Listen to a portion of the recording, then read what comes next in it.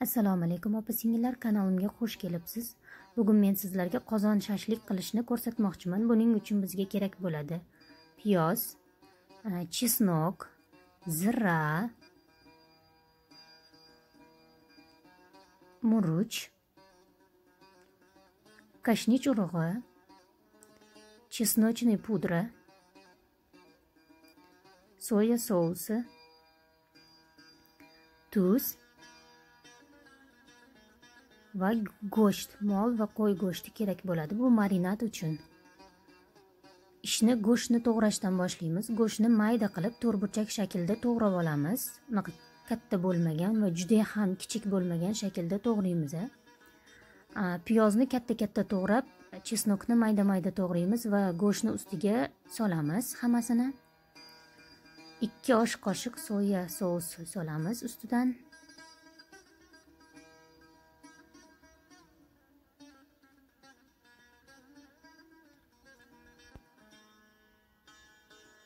Qovunchani olib, zira bilan kashnich urug'ini mayda pudra holiga keltiramiz.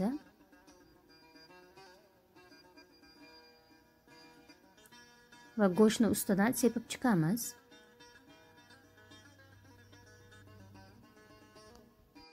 Go'shtni ko'mar-ko'mmas gazli suv quyamiz. Gazli suv va soya sousi go'shtni yumshoq pishishiga yordam beradi.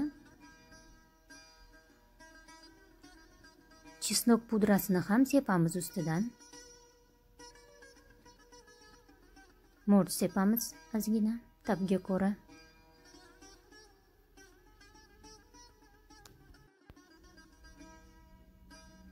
Tuz sepamiz. Va yaxshilab aralashtirib 2 soatga qo'yib qo'yamiz marinovat bo'lishi uchun. Endi qozon shashlikni ichiga solinadigan sabzavotlarni to'g'rab olamiz.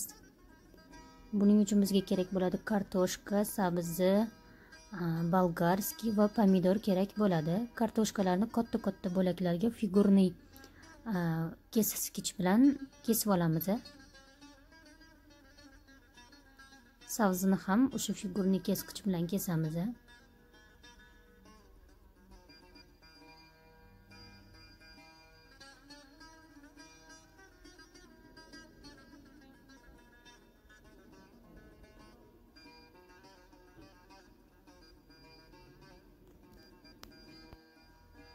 Piyozni katta-katta to'rtburchak shaklda to'g'rab olamiz.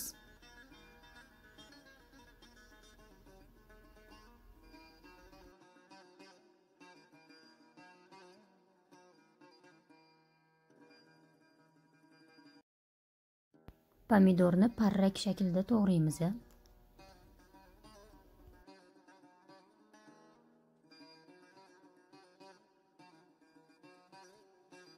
Balgarskiyni ham to'rtburchak shaklda figurniy qilib to'g'rab olamiz. Mana hamma sabzavotlarimizni to'g'rab oldik. Piyozimizni ham to'rtburchak shaklda to'g'raganmiz mana. Endi shashligimizni cho'pli sixchalarga chiroyli qilib terib chiqishni boshlaymiz. Bir xil go'shtlar 3 tadan yoki 4 tadan teriladi. Juda ham ko'p go'sht solib termanglar.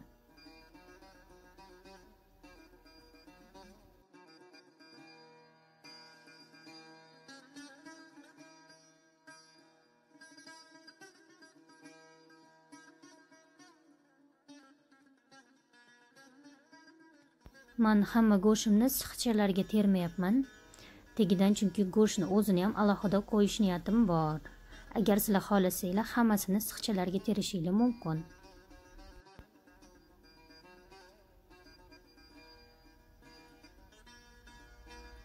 Qozon tagiga ozgina yog' solamiz. Bizda chunki Dumba yog'i yo'q. Amerikada o'shaning uchun O'zbekistonda va boshqa davlatlarda Dumba yog'i bo'lishi kerak. Agar Dumba yog'inglar bo'lsa, Dumba yog'i solsanglar, o'simlik yog'i solmasanglar ham bo'ladi. Menda qo'y go'shtini ozgina yog'i bor edi, o'shani soldim. Keyin piyoz, keyin boy olib qo'ygan go'shtimni va ustidan shashliklarni 4 ta pastdan, keyin tepadan qilib terib, shu ko'rinishda terib chiqamiz. ehtiyotkorlik bilan.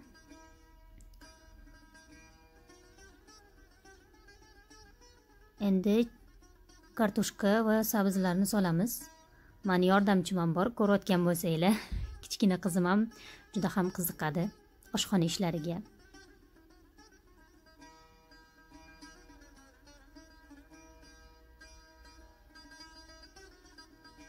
Hammasini shu ko'rinishda terib chiqamiz. Ustidan balgarskiylarni va pomidorlarni ham chiroyli qilib ustidan terib chiqamiz.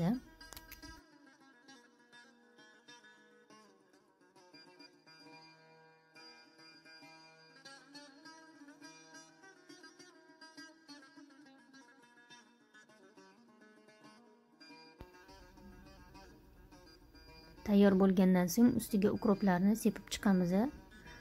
Men ataylab cho'pli tarafini soldim, chunki ta'mi yaxshi chiqadi ukropni. Qozonni ustini yopib, olovni eng balandiga qo'yamiz. Qaynab chiqqanidan so'ng olovni pasaytirib 1 soatga dimlab qo'yamiz ovqatimizni. Mana qozon shashligimiz ham tayyor bo'ldi.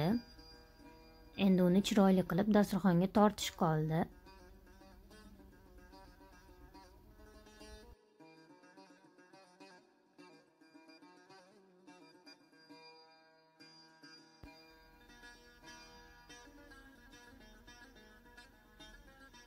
Qozon shashligimizni chiroyli qilib servirovka ham qilib oldik.